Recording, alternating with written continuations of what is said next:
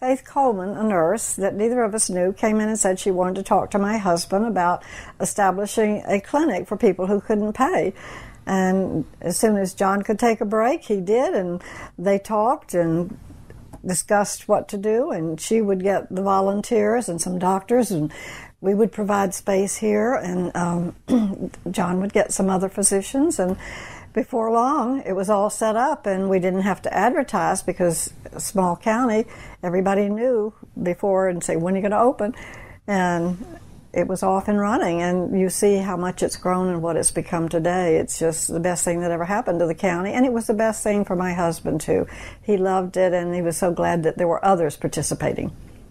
Actually, the clinic is so much different from it was before. You know, there was a time that we would wait a while to see a patient because we just didn't have enough room.